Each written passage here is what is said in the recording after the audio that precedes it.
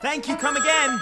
Mushnick and Son, can you hold? Hi, my name is Alex Mitz, and I'm playing Seymour in the Empty Spaces production of The Little Shop of Horrors. Skid Row's favorite flowers, can you hold, please? No, you were saying.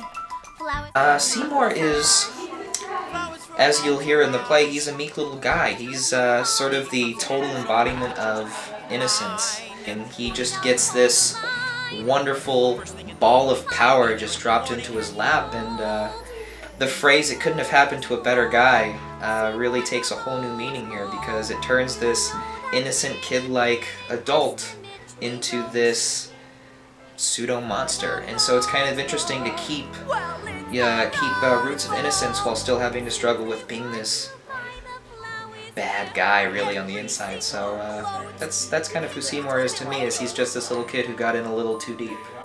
Hi, I'm Jen Sorkin, and I am playing Audrey in Little Shop of Horrors at the Empty Space Theater here in Bakersfield, California. Mushnick and Son, please wait. Audrey as a character is, I'm finding really a fun sort of personality to assume. Typically I have always been the harlot or the villain, so this is the first time I get to play an ingenue character. And it's been interesting getting to be weak but still have strengths kind of buried in this onion layer sort of thing. Yes, Audrey in and of herself is someone who has been you know, abused on multiple levels her entire life. Audrey's been objectified her entire life and been mistreated on multiple levels, and so it's been interesting as being I guess an outspoken, independent, strong female to assume that role and get to, you know, kind of view it from a different perspective, and I really enjoyed that process. And so I'm very grateful to be able to have this opportunity to get to do this for the first time, and yeah, I look forward to seeing where we go with the show, and I expect good things. It's quite a talented cast, so it should be a lot of fun. Hi, I'm Matthew Borden. I'm lead puppeteer for Little Shop of Horrors. I play 3 of the Audrey 2s.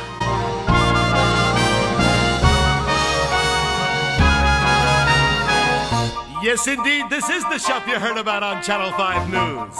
Yes, This is my 3rd puppeteering gig. This is definitely the most diverse of them all.